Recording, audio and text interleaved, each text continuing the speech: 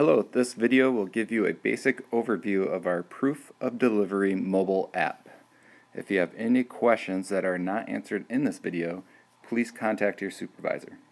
So the first thing you're going to do is open up the ODT mobile app by double-clicking. The username is WMS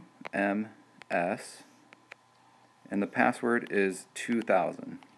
And this will be the same for all drivers. Select sign in. And this brings you to your home screen. Here, your first step is going to be selecting a vehicle. So on your board, you'll have your vehicle number that you're going to have for the day. So if you hit this little arrow key next to the vehicle number, you select your branch, so we're going to select GR, hit next,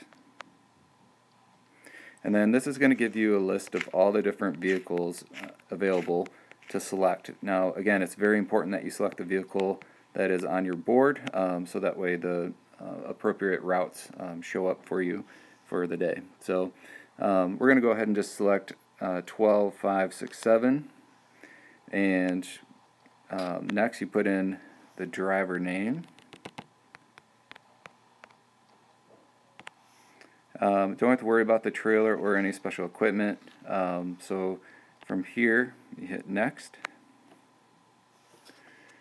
and as you can see at the top, it selected a different vehicle number than what it had automatically in there. So the next thing I'm going to do is go to inspections. So your pre-trip inspections, it's that middle circle. From here, it displays a history. I can review past inspections or look at new inspections. So I'm going to select new inspection.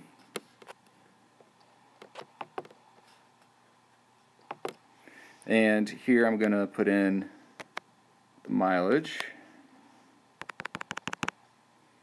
and the engine hours.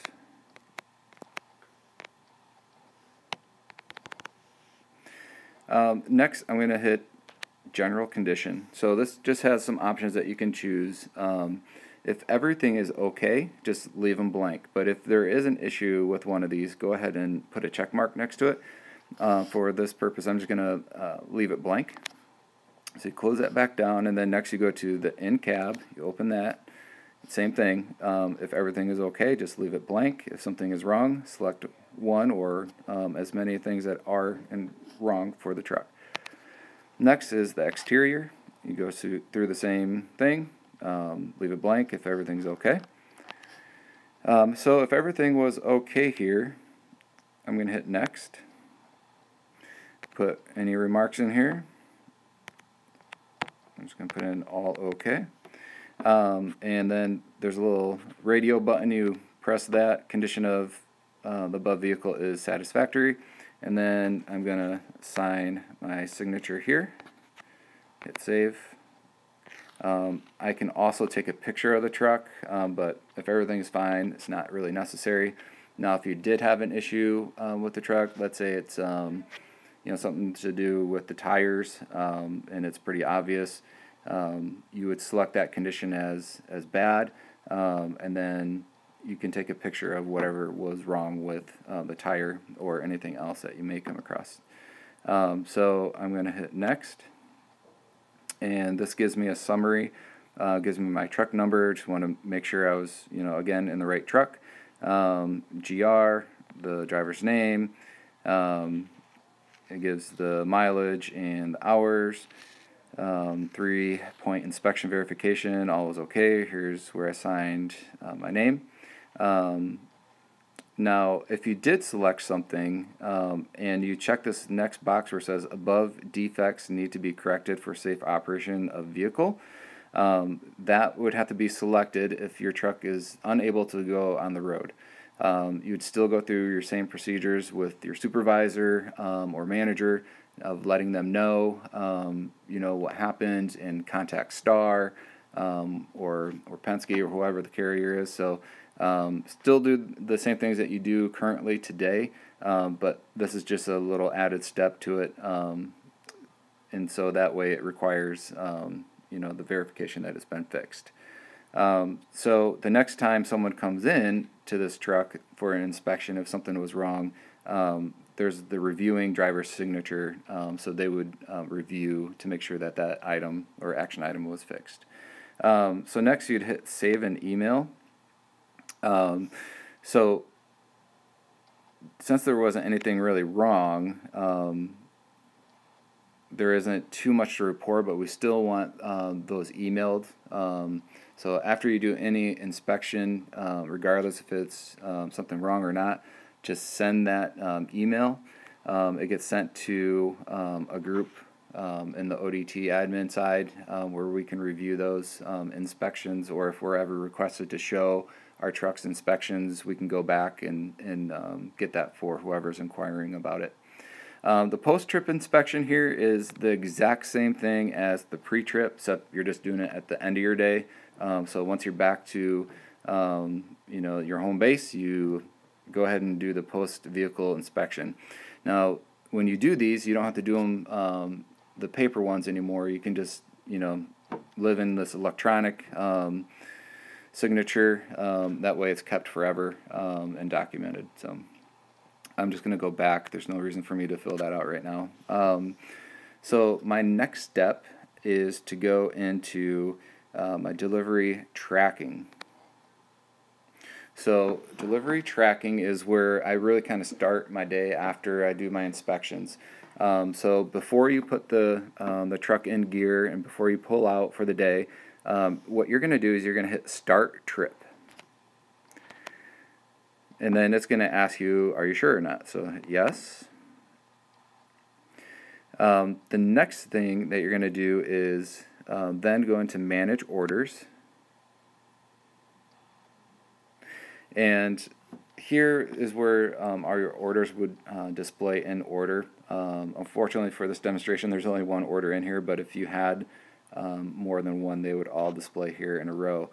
And this is in order of your delivery. So it's your stop sequence in order, and I will just touch base on that a little bit. It's important that we go into the sequence of what it shows here, because the software fires off a notification to the customers with an ETA, and if we reroute for some reason and go off the schedule, then the customer ETAs are going to be incorrect, and it's going to cause some customer service issues. So part of this whole deal is giving a higher level of customer service to our customers, and so again, just very important that you follow the sequence that's on here for your orders. There's going to be some times where it may not make sense, or if one or two stops are within 5 miles of each other, or somewhere really close, I would say that's fine, because it's not going to impact the ETAs too much. But if there's any time where it's like a 20-mile difference, 10-mile difference, or depending on the order, where it's going to make a big difference in the time, you do need to contact your supervisor to let them know, and we can actually go into the program and resequence it, which will display on your app after that's been corrected. So very important that you follow the stop sequence for many reasons. Number one thing is the communication to the customers, and then if you do have an issue where you run into there's an accident and you're not able to get to your next stop, and it makes more sense to go to your the next stop after that first, just call Roger or your supervisor, and we can make those changes. All right, so when we're inside here and you go to your first order to deliver, it's going to display all of your orders for that customer. So if you have a delivery to a customer and they've got 5 different sales orders, they would all display here. And you can go into each one individually, or you can select all. for all the orders, and I'll go into more details about that here in just a moment. But for this example, I'm just going to select the one here and hit next. So these are delivery options. So my first option is on-site. So I'm going to select on-site. So when I first get to my stop, I'm going to, hit next if everything is fine. But let's say if I get on-site and it's the wrong address, or something's preventing me from making this delivery, you can go ahead and select take picture and just follow the steps. It'll allow you to take a picture and give you a description of, or you can write a description of what the problem is. So then you just go next. The text here, if everything's fine, you could just bypass this, or you can't. So you got to put something in there. So you can just write something simple like here. So now it takes me back to the customer page.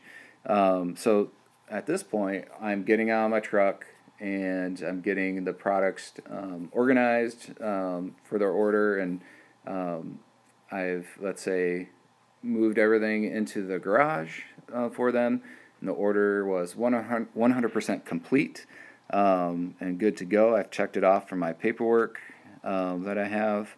So I'm going to hit that order again. That was good. And I'm going to now select delivered. So you can change your delivery option. So I went from on-site, and now that everything is verified and delivered and 100% accurate, I'm going to choose the delivered option. This first box is going to ask for a signature, so this can be the customer signature. Please get that if you can. If there's nobody on site, just sign it yourself or put in your initials. Hit next. Next would be you put in the person's name who signed, or just your initials. Hit submit. Take picture. So you're just going to take a picture of the delivery, and you can take multiples. So if you can capture as many labels and different viewpoints of the delivery, the better. So if there is an issue, we can quickly identify the products that were delivered, or if a customer or salesperson is saying something was missing from the delivery, we can identify the product with more pictures that are taken. So as you can see, all three pictures displayed.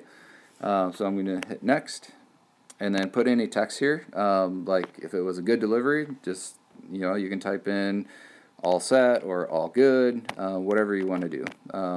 If there was an issue, you can put in a note here, and I'll dive into that here in just a second. So hit submit.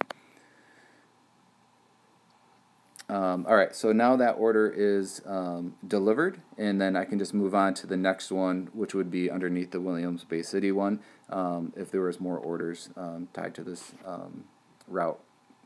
So let's look at the other options. So let's say I go back into this order, and I got there, and the customer is just, he or she is refusing the order. So they don't want it anymore. Either it's a duplicate order, or just something they don't want anymore. So you'd hit refused, get the customer signature, save, hit next, type in their name of who refused it, take a picture of the product being refused, hit the little check mark, hit next, enter your text. You can just put duplicate, hit submit. Alright, so that's what you would do if it was a refused order. So let's go into a different delivery option. So I'm going to select that same order, go back in, and at any time you can go in and change the delivery option. So if you go through and you mark delivered, and then you missed something on the truck, or you noticed something on the paperwork, but you already went through and did the delivered option, and you got to make a change, and oh, actually I am missing the base 30 cabinet, then you can go in and select a different option. So you can do that anytime. The next thing is unable to pick up. So what you would use that option is for RMAs or POs. So if you are, going on your way to pick up an RMA, which RMAs and POs will be in your route as well in the stop sequence. So they're not all just sales orders that you see there, that you're going to have RMAs and POs as well. So let's say in this case I went to go pick up an RMA. So I get there and I knocked on the door, nobody's there, garage is locked up, there's no way of me accessing the return item. So I would just take a picture, of everything maybe locked up, hit the check mark, hit next, put text in here, locked up, hit next, and that's it. So it takes you back to your main screen with all your different deliveries for the day. Now let's go in and look at a different option. Unable to deliver. So this one would be for almost the same scenario where maybe everything's locked up and you can't make your delivery. I know there's a million other scenarios that could fall into that as well, but you just hit unable to deliver, and it's really the same process as unable to pick up. So take a picture of why you can't make the delivery, hit next, locked up. And let's say there is no porch or any place where you feel comfortable leaving the product. So hit submit. If you did, make the delivery and instead of a garage, if the garage was locked up, and you left it on the front porch, you can indicate that in the notes. Just put left at front porch. So often we'll get calls into the office saying, I had to schedule a delivery. I was told it's going to be put in the garage, but none of the product's in there. And we do our research, and everything looks like it had been delivered.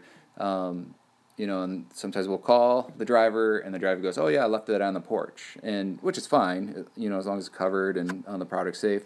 And then we just let the customer know, hey, he put it on the porch, and we're all good. So, but if we have those notes ahead of time, then we don't have to call you. We can just see your notes on there, and so it just makes it more efficient for you and everybody else. All right, so let's look at another delivery option. Incomplete. So I'm going to select this after, I've got all the product out, I've wheeled everything into the garage, and I've checked off everything on the paperwork except it's missing a base 30 cabinet.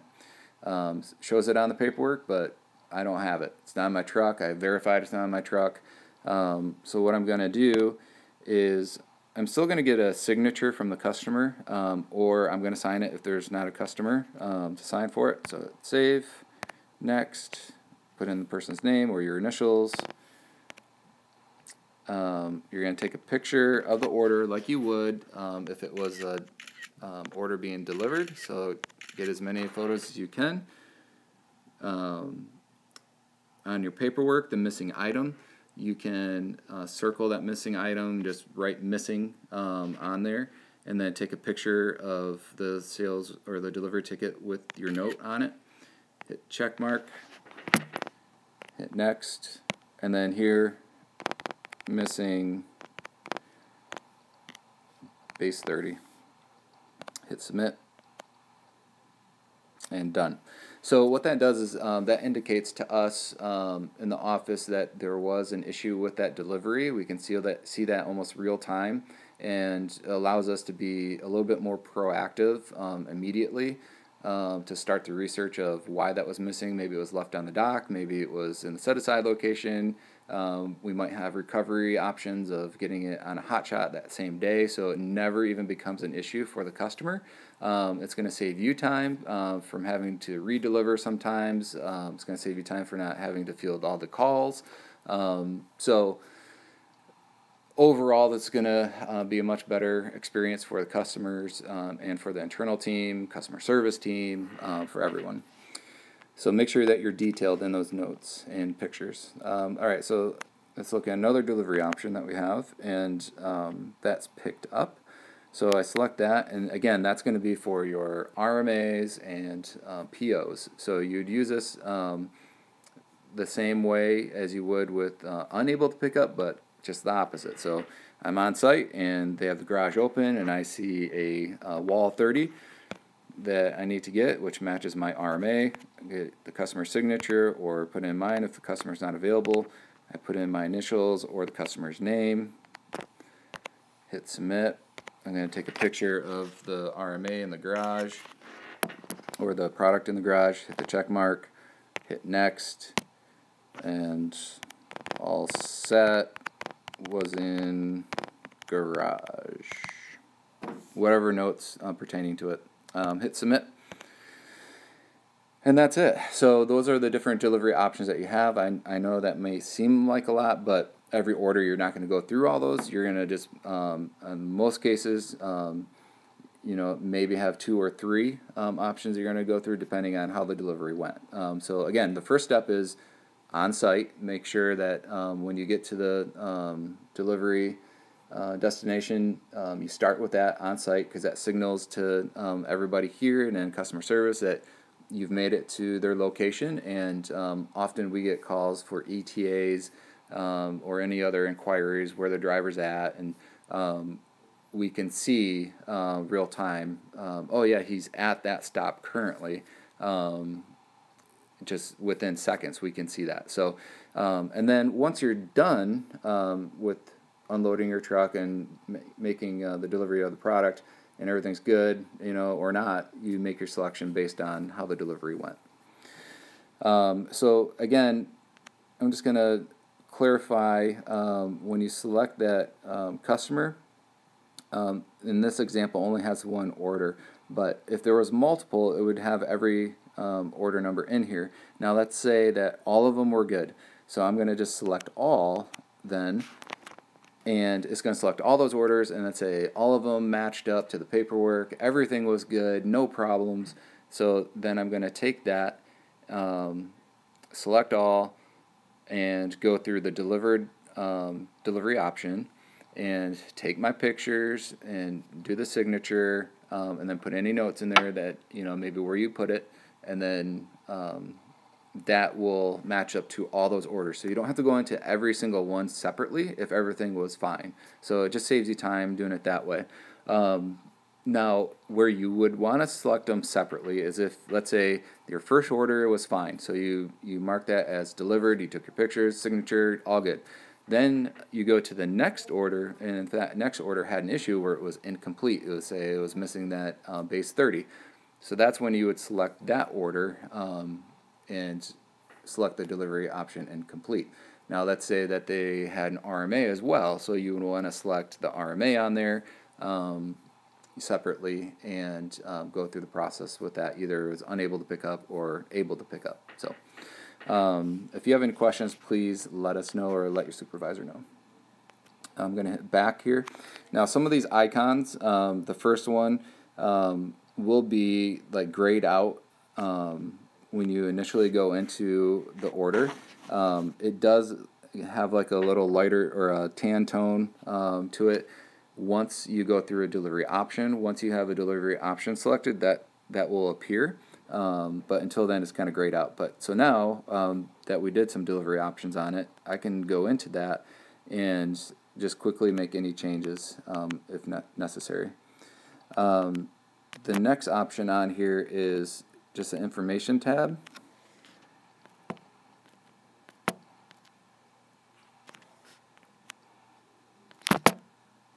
Maybe it's not working here. Well, the information tab would give you the address, customer contact information, and where it's at on the map. The next one, the red icon, that'll allow you to change the geofence of the delivery. So let's say it's a new job site and the address that you have took you to one end of the street and the actual house is on the other end of the street.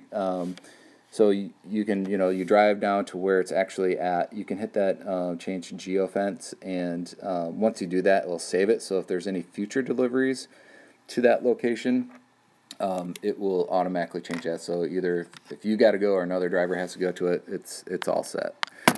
The next one, which is that blue arrow, what that's going to do is it's a GPS system. So it just uses your iPad's GPS to take you to the next location.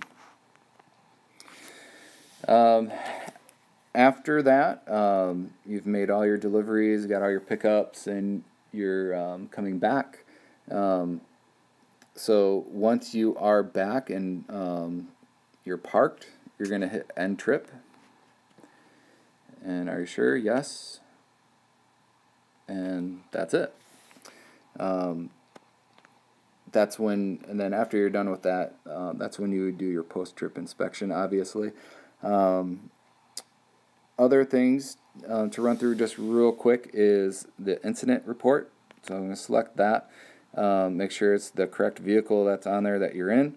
And I'm going to hit the green button, incident report. What this is for is if you get in an accident, if you know, a deer hits you or you back up into something, somebody else runs into you, you know, you have a flat tire on the road, or you have a service that you need, you slid off the road, anything like that. So you're going to hit the location button, and what it's going to do is going to pinpoint where you're at through GPS. You hit the little paper airplane, and that sends the information. So we have that, and then you can take a picture. You can take multiple pictures as well, or you can just retake. You can put in caption. You can put in deer. Hit submit. It's going to save that image. I can change it. I can trash it. So I'm going to go back. Next, I'm going to fill out any details. 10 point was huge. Alright, injuries, name, buck, address, woods, phone number, doesn't really have one. Alright, so we got that information. I can go back. If there's a police report, you fill in the police report information. This will also be on a ticket. If there's any ticket or citation, will be on there as well. So depending on what happened, you may or may not have to fill that out. Any witnesses. So if you can have a witness that's willing to give you the information, obviously you can't make anybody, but if someone's willing to give you their information, name, address, phone number, you don't have to get all of it. So if they don't want to give you their address, that's fine. You can just do name and phone number.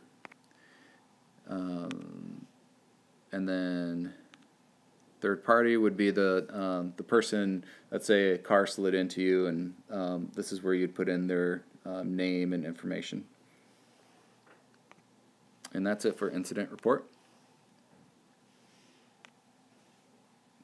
The last thing to look at here is fuel log. So there's no records found because we haven't used it for this truck yet live. So the thing I'm going to do is hit the plus symbol here. I'm going to put in my mileage. And you can change it as well if needed, but since it's a first entry, it's not going to really let me do anything else other than the starting. It's got today's date already filled in. You can put in your quantity of gallons. You put in your cost. So a star doesn't really publicly make the cost available to you, but we have that information here, so you can just leave that blank if you don't have it. But if you're filling up somewhere else where you do have the information, please capture that. And then your state, you know, just select your state, and then any notes that you might have. So that's it. for the fuel log. Once you have some history there,